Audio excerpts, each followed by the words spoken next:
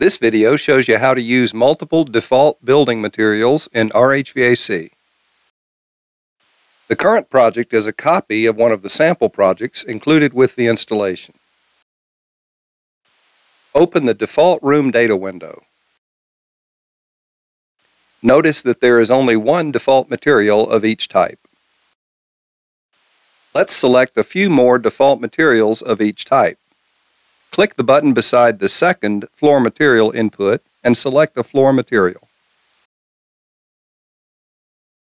Now select more materials of each other type.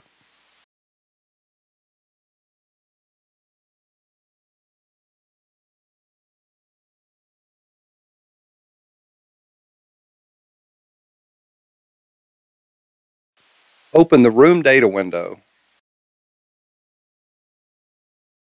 Click the D button to display a pop-up menu showing our available default floor materials. Here are the default floors from the default room data window. Select the second default floor material. Now let's select a roof material for roof 2 and then we'll save it as a default roof. Click the S button to save our new roof material to the list of default roof materials. After clicking the S button, this tooltip appears, telling you that the material was saved to the default room. Click the D button for roof 3 and then select our new roof from the pop-up menu. Now let's finish selecting some more default materials using the D buttons.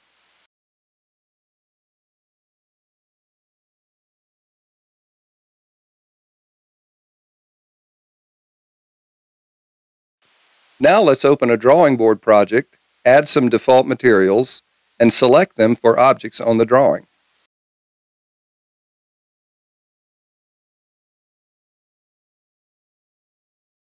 Let's again select some more default materials in this project like we did for the previous one.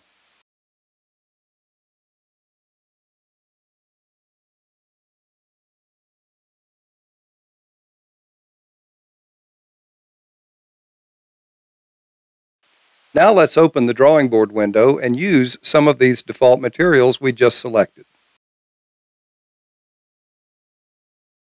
Right-click the room background and remove the intrinsic floor and intrinsic roof so we can select different materials.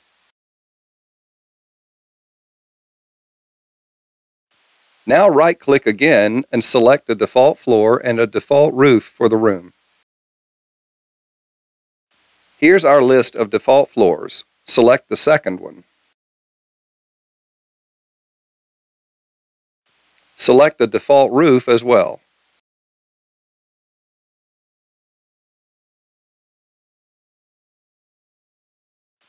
Selecting from the list of default wall materials is done just like it is for floors and roofs. Here are our default window materials.